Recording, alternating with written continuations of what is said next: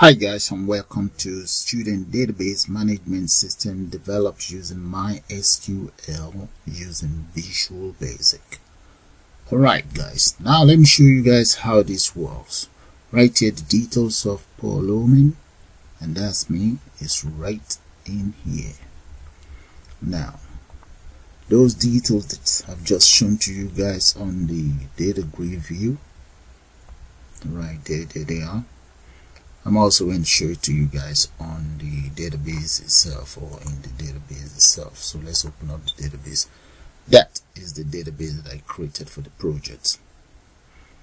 So if I come in here now, so let's click on the table so that we can view the table. That's the table.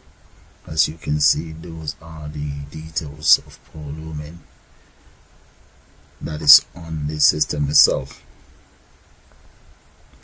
Okay, what I'm going to do now is I'm going to click on reset and let's enter new data.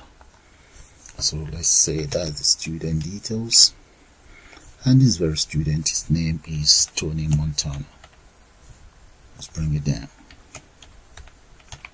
and I'm just going to speed up the rest of the details of Montana.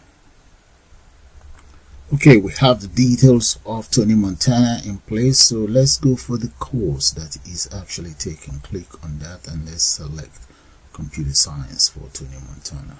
And he happens to be, let's say, an overseas student and is staying in one of the accommodations. He is on exchange program, and that is a scholarship, and there has a second year. Right. Now, let's come in here, subject taking C#, and here we need to enter whatever score in there, database and system analysis.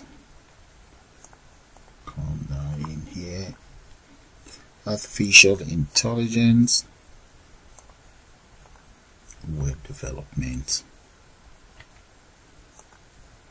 object-oriented programming, and Raspberry Pi. Finally, animation. There we go. So as you can see, I've entered 900 plus in there, so the system automatically deletes it. Look at that. Once I move away from there, it's now going to be acceptable. So let's enter a value between 100 in there, and that is it. The system automatically calculates everything, and this is just to double check. There we go. So it's a first class student. Okay, if we go in here, you will notice Tony Montana's details is not there. So to get Tony Montana's details on the DataGridVeiw, all we need to do is to click on add new, and this message box display that is successfully added. Click on OK. Let's go in there, and that is it. Those are Tony Montana's details. Okay, now let's go straight to our database. That is the database. To view Tony Montana's details in here, we're going to have to refresh. Click on refresh, and that's it. That's Tony Montana's details in there. And that's all there is to it. Just for your information, this is just an overview. And I'll see you guys with the full tutorial shortly.